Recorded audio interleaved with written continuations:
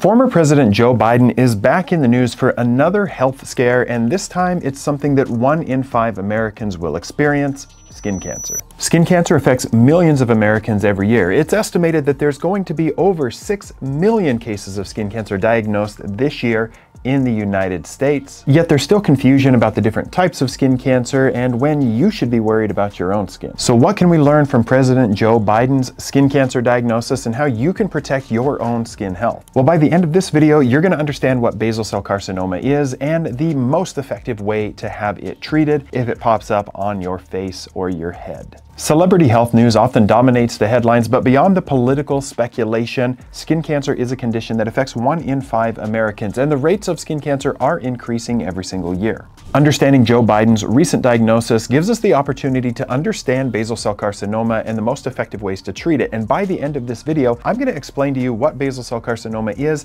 and why Mohs micrographic surgery is the gold standard treatment when this appears anywhere on the head or neck.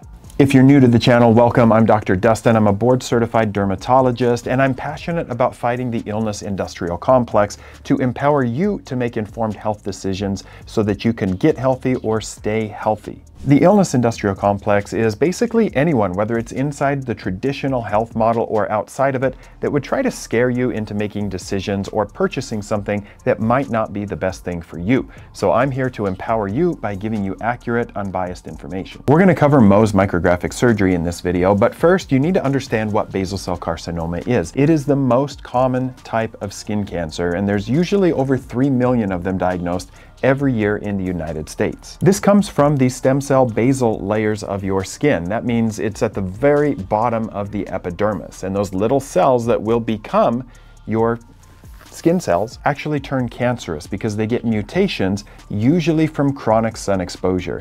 Basal cell carcinoma doesn't usually pop up because of one bad sunburn, but it's usually the cumulative sun exposure that you get over the course of your life, and that's why most basal cell carcinomas appear in later adulthood. Joe Biden is the perfect candidate for this because he's elderly, obviously being in his 80s, and he's had a lot of sun over the course of his life. This isn't even the first time that he's had a basal cell carcinoma. I did a video on his 2023 diagnosis of basal cell carcinoma when both he and Dr. Jill Biden were treated for skin cancer around the same time. Basal cell carcinoma often appears in sun-exposed areas like the face, sometimes on the arms or the trunk, especially for guys who might run around with their shirt off when they're younger. I know I did, and I hope I don't ever get a basal cell. It's also common on the neck and the upper chest, particularly of women who might wear lower cut shirts throughout their life. If you see one on your skin, it's often going to look like a pearly papule or a shiny bump. We like to say pearly papule in dermatology because it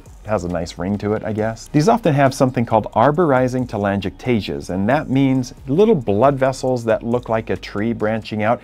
It's a characteristic sign of basal cell, and when I see it, when I look under my dermatoscope at a patient, I can almost always make the diagnosis even without a biopsy. We usually have to biopsy it anyway because of insurance companies, but that's a whole nother conversation. So basal cell carcinoma appears much more commonly in people who spend a significant amount of time outdoors. I had a patient that I treated in my mobile clinic last year who came to us and had 9 basal cell carcinomas on the first examination. They'd grown up in a much sunnier state than Idaho and spent a significant amount of time working outdoors, and it was a devastating diagnosis for them to have that many cancers appear that needed treatment at once. Now that I've shown you some pictures of what basal cell carcinoma looks like, let's talk about Mohs micrographic surgery and why that is the gold standard treatment. When you have a skin cancer like basal cell, it doesn't spread inside the body. It grows in what we call a contiguous fashion, meaning that the cells stick together, and so it's not separating off from each other and sending an island over here and an island of cancer over here.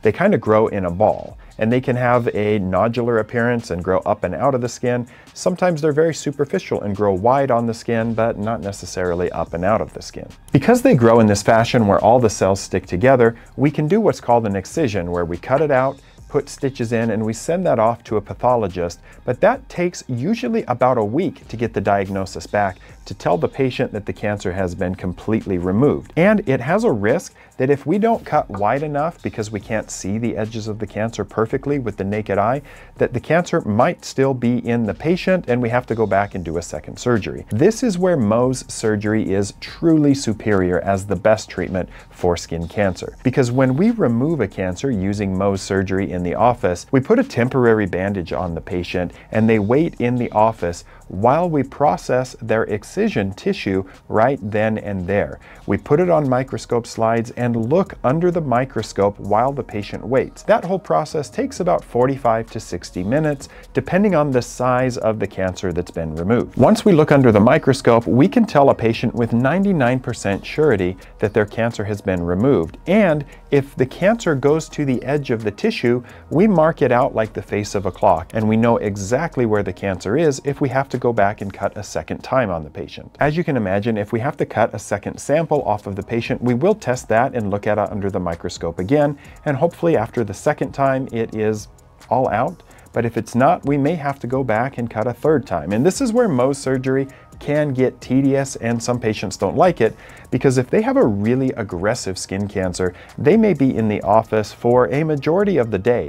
I think the record when I have done Mohs surgery is having to go back 9 times to cut out more tissue to make sure that we got the cancer all the way out. This is especially valuable in areas on the face, the head, the neck, the backs of the hands, or over the shins. These are areas that I like to call high-priced real estate, because you don't have a lot of extra tissue to work with. If you have a skin cancer in the middle of your back, it's not the most devastating thing to be able to cut a wide area and get it out with almost 100% certainty. But if you have a skin cancer developing on the tip of your nose, as you can imagine, there's not a lot of leeway to cut a really big margin around there. With Mohs surgery, as long as we have the cancer clear by 1 millimeter, we know that that cancer is not going to come back for that patient. So when we remove less healthy skin, it makes for a smaller defect, and Mohs micrographic surgeons like myself or Dr. Farrell, who also works in my office, are trained in reconstructive surgery, almost like plastic surgery,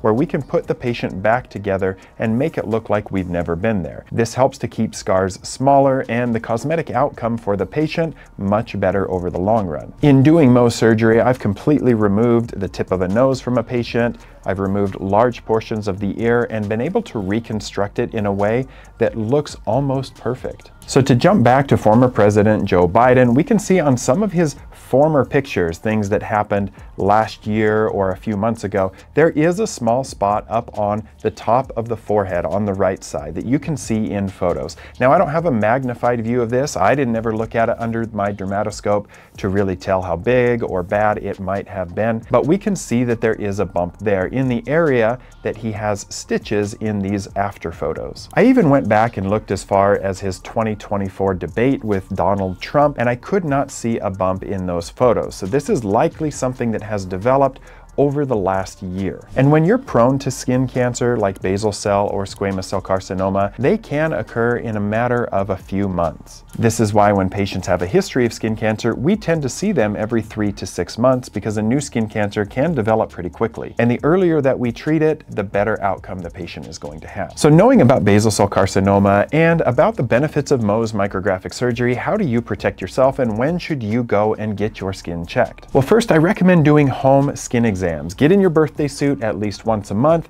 and check everywhere on your skin. This is a time where if you have a magnifying mirror, I'm actually okay with you using it, and you want to look for pimples that don't go away in a month or two, any spot that bleeds easily or is more tender than a normal pimple. If you have worked outdoors your whole life, or you have a hobby that takes you outside all the time like fishing, skiing, golfing, boating, you are probably at higher risk for getting a skin cancer, and if you're over the age of 50, you definitely should be getting in and having annual skin checks with your dermatologist. Of course, if something is found that looks like a skin cancer or a precancer, you probably want to go in more frequently and then get a biopsy if one is needed. Another way to help protect yourself is the regular use of sunscreen. I know there's a lot of debate about sunscreen out in the world. Is it safe? Is it not safe? Is it toxic? Is it an endocrine disruptor? The reality is that sunscreen has been proven to be safe, and it has been shown to decrease the risk of developing basal cell carcinoma and squamous cell carcinoma when used consistently throughout your life. And so I highly recommend choosing an SPF 30 or higher sunscreen. Apply it every day before you leave the house, and if you're doing outdoor activities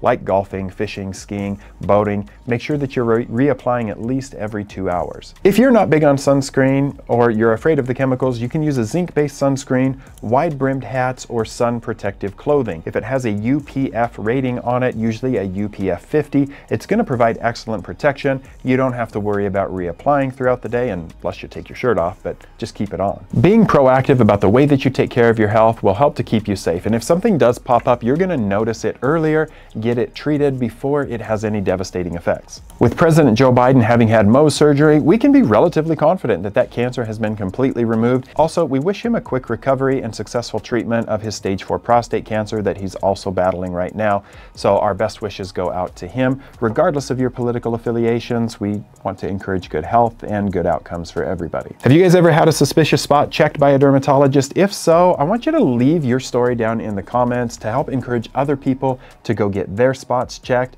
and let me know if you have any questions, and I'll see you guys on the next video.